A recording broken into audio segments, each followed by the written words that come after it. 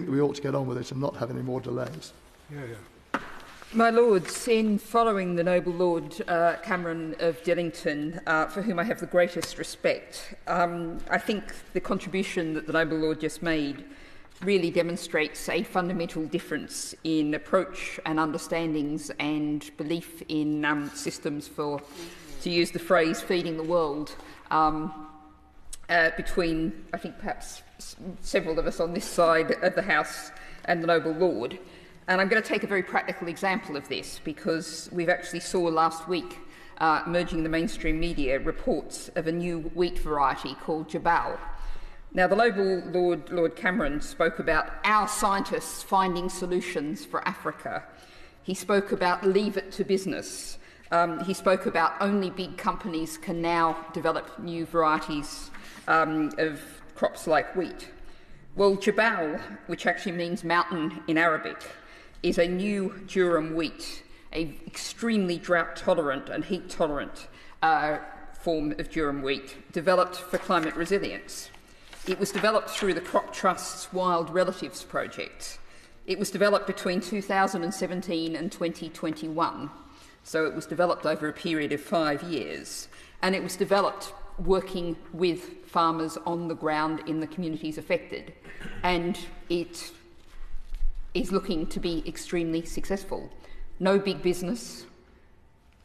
Some scientists, I've got no doubt there are some British scientists involved in this, scientists from all around the world, but it's grounded in the communities that need these crops. And it's been done without anyone making huge amounts of money out of it. And I think if we're talking about feeding the world, there's a potential alternative model.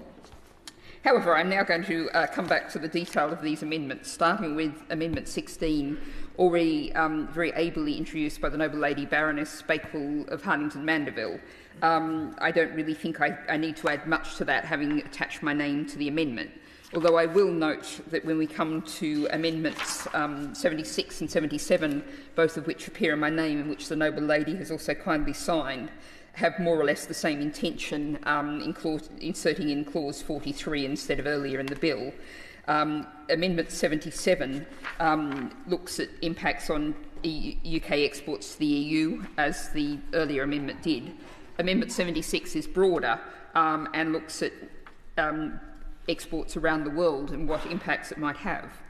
Amendment 78, which the Noble Lady Baroness Bakewell and indeed the Noble Ladies Baroness Hayman have kindly signed, appearing in my name, indeed addresses some of the points that raised by the Noble Lord Cameron.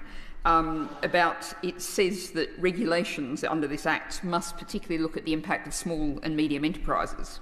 And I think here perhaps we're not thinking so much about enterprises that might be producing these so-called precision-bred organisms, but more the farmers using them, and small farmers, and the kind of impacts that we were addressing in the debate about intellectual property, and indeed the issues of market dynamics and competition, which of course have been such an area of concern with GMOs. I come finally to Amendment 75, which appears in my name, and the Noble Lady Baroness Hayman has also very kindly signed this. And I feel like we should perhaps have the Noble Lady Baroness Noakes here, because I think she would probably be giving me lessons in the structure of bills and exactly how a 5-year review should be constructed. But in the Noble Lady's absence, I've done my best to say that there should be a 5-year review of how this bill is working. And I think particularly the debate that the group discussing animals or plants and what sorts of animals and plants provided some powerful ammunition for that discussion, and indeed the Noble Lord the Minister acknowledged that this is a bill that will evolve, that will change according to events. But I think we also need to note the way in which this is both a fast-moving area of technology, but also a very fast-moving area of scientific understanding. I won't go into great depths of what's been roughly described as the new biology, but there are huge debates within the science of biology going on right at the moment. Some very fundamental debates about the structure of organisms, the structure of life, the structure of ecosystems.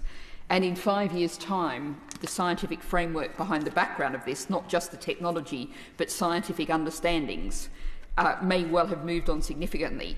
And surely a bill this controversial this complex, this difficult, this technical should have a 5-year review built in. I must agree with